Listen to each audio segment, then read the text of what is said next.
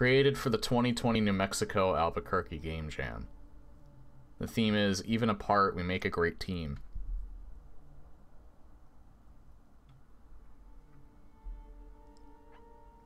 I would love to know if you would like to see a longer episodic type of game with a similar experience but more game mechanics.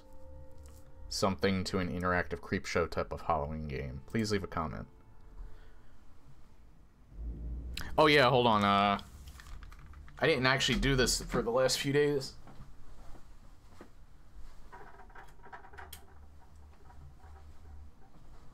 Turn off the light for added spooks.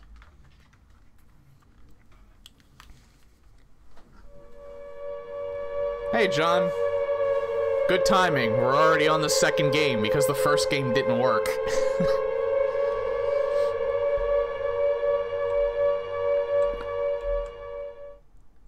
So welcome everyone. I'm pretty much doing what practically everybody is doing on Halloween night if they're streaming, which is... I found a bunch of indie horror games on itch.io and decided to play them. Well, a bunch in 4 that I found interesting. One of them didn't work, so we're on the second one already. Just finished Dread Out 2, would not recommend. That bad, huh? Welcome, cute little girl.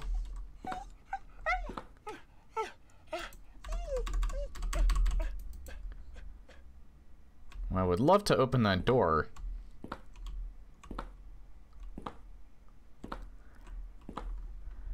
It's Janko Clock with less charm than the previous game. This doesn't look like PS1 to me. Nah, I finished up the demo disc.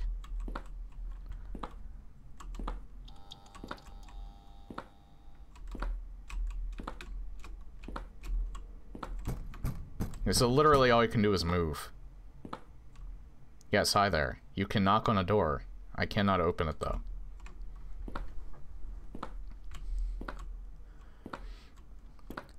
Worst case scenario, if I end up short and my contingency plans don't work, I can buy some stuff on Steam. I mean, I already did buy some stuff on Steam. Originally was scheduled to serve 15 consecutive life terms in jail, but the judge gave him the death penalty after confessing to 11, count 'em, 11 gruesome murders in his own apartment building. We're talking Jeffrey Dahmer kind of stuff here. This stuff made Ted Bundy look like an amateur. Amazingly enough, one survivor managed to escape and helped lead to his capture. This brave woman escaped his clutches after he cornered her inside her apartment, and through sheer determination or craftiness, hell, maybe even luck, she managed to injure Darren Barr and escape, where he was then cornered and surrendered to the... Okay then. Fatal Frame 5. It has to be something that I can complete in one night. Because I'm still working on RE8. I guess I could, like, worst case scenario, I could just continue with my RE8 playthrough. Yeah, I don't know how... actually, yeah, I do know how old this is. This is from 2020. But yeah, everybody does PT at some point. Technically, Capcom did with Resident Evil 7. Beginning hour.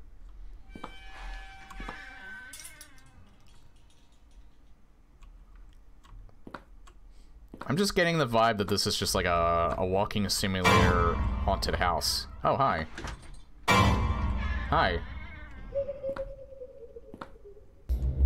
I guess you want me to go in here? Hey, if anyone's gonna run a laugh track, it's gonna be me, alright?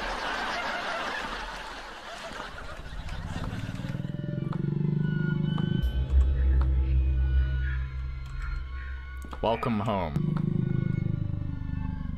I mean, I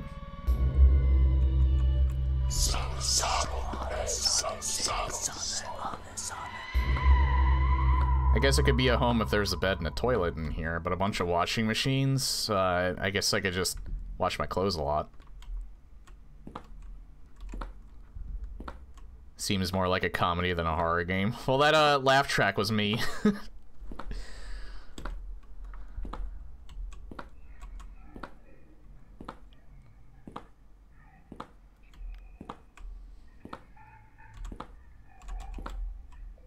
Did I just go backwards, or are we just in a loop?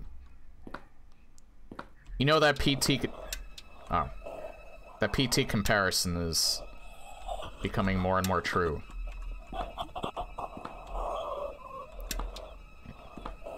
My worst enemy, invisible walls. Oh my god, they turn on the lights! So, the last caller asked a great question. Why? Why kill your neighbor? Did you think you could get away? Aaron was pretty deranged. I mean, abuse when he was younger, a history of erratic, demented behavior through the teens, and then he joined this cult. And that's when things really took off. That's when the remorse left. It was a purpose. It was his calling. Apparently, he needed all 12 victims. And he was unable to achieve that because of the one issue.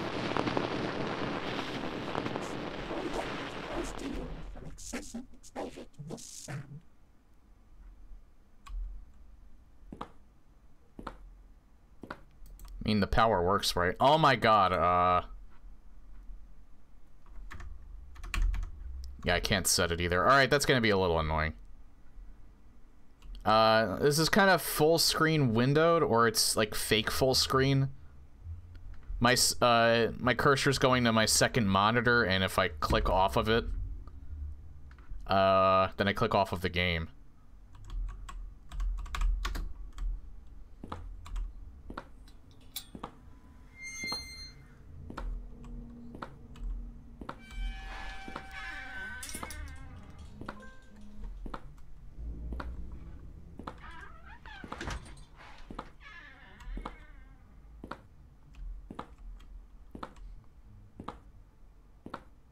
Now we're suddenly getting very religious with the hallways.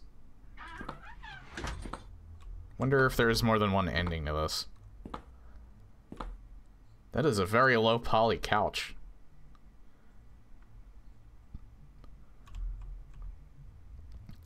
Okay, maybe I just don't click at all. It doesn't really seem like I need to click.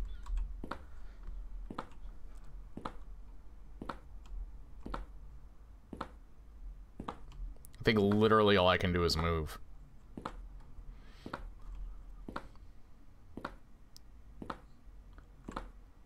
I can't be separated from you. We need each other. I'm disappointed in you. I could swear that that was going to be the jump scare moment.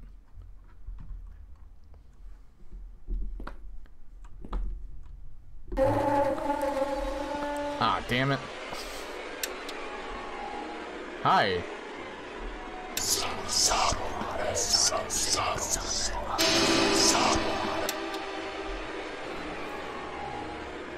Those look like pleasant chaps.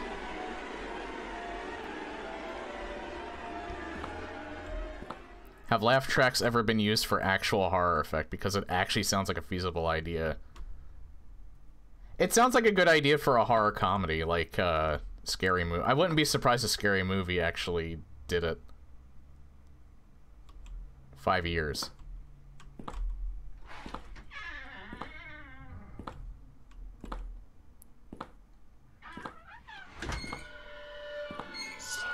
Oh, hey, sir. I can do that, but I don't wanna.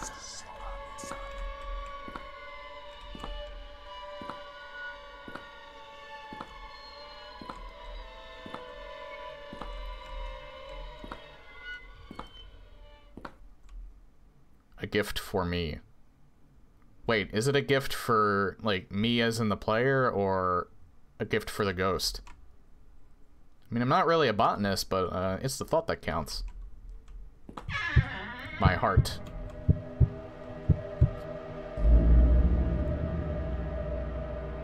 Sorry, I stole it. Oh, this is a gift for you. Wait, the same question arises.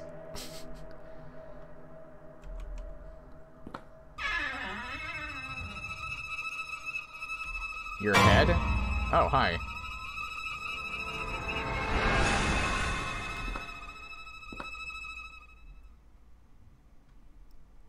He's practicing his violin. How astute. Add laugh tracks to a horror game that starts like a comedy, but over time makes the player's psyche associate something. I think there's been... I swear I've seen that in like a cartoon. Like probably Looney Tunes. Where like they're aware of the laugh track in the background, or maybe like Family Guy did that or something. They're aware of the laugh track in the background and it just slowly drives them insane.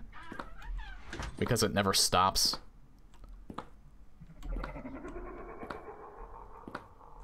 I like the lighting. It's funny because it's not red, it's orange. Like this just looks like a sunset and it actually feels very pleasant.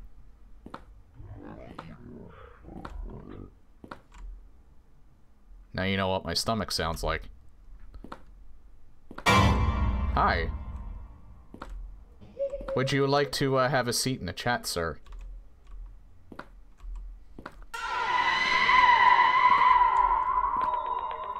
Oh look, he's even sitting by the light too. So, caller asked about I'm coming for you because even apart we make a great team. Well, I can't run, so you're probably gonna come for me pretty easily. Rise back up from the dead? I doubt it. Whoever it is, though, they have a remarkable sense of accuracy. I mean, it's almost scary. Even details from prior murders that were never released are being replicated. I don't know, guys. Albuquerque's looking a little scary, and I truly don't know when the bloodshed's gonna hit.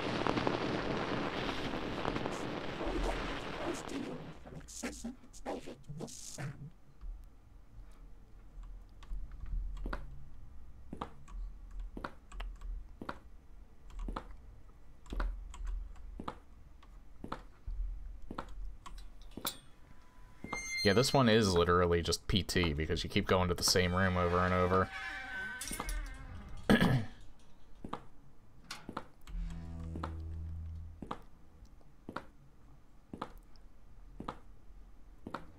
Hey, padded room. All work and no play makes Jack a dull boy.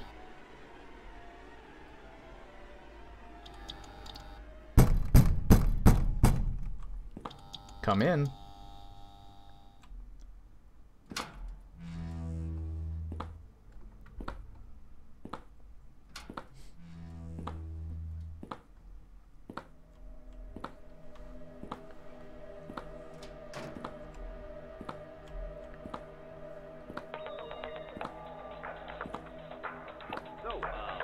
Another caller asked a great question. Do you think Darren was insane?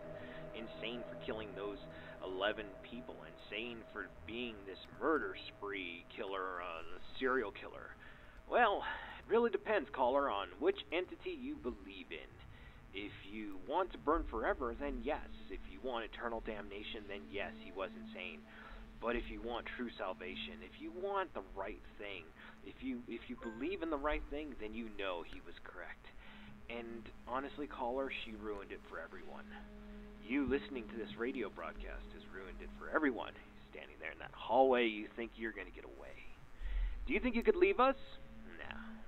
Even apart, we make a great team. We'll be back together.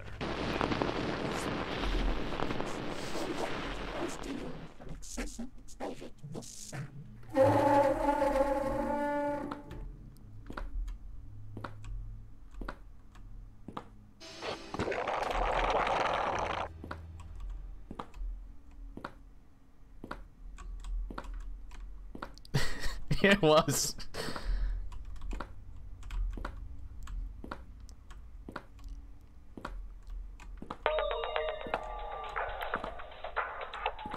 Final great question.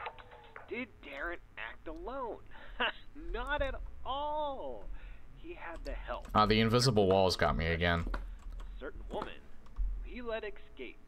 You see, the news report says that there were 11 gruesome murders. In fact, there were 23. They were just spaced 5 years apart. And we're about to finalize the ceremony. Welcome to paradise. I knew you couldn't stay away.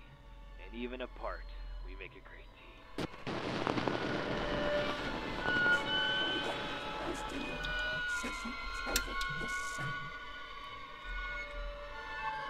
mean, we are kind of physically apart because I can't kind of get through this invisible wall that seems to have appeared in front of me.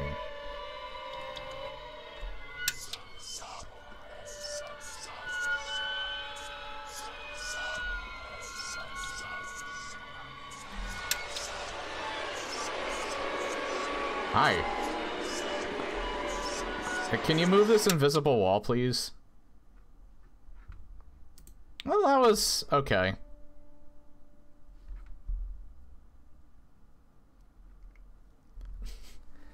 To be fair, it is very hard to actually scare me in these games. I kind of got spooked maybe once or twice, though. Oh, I didn't see what was said earlier. Evil Within games are pretty dirt cheap. I hated the first game. I still haven't played the second one yet.